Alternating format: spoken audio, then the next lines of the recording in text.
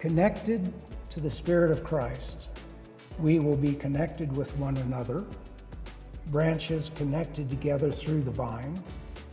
We will experience and bear all of the fruits of the Spirit, beginning with love and ending with self-control. And Jesus promises our joy will be complete.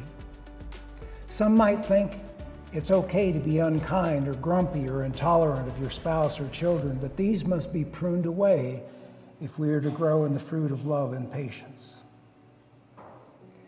To bear the kind of fruit that Jesus is looking for means to prune away all this foliage so that the Holy Spirit can cause real fruit to grow. As said in Galatians 5, the fruit of the Spirit is love, joy, peace, patience, kindness, generosity, faithfulness, gentleness, and self-control. Would you agree with me that those are worthwhile fruits? Indeed they are.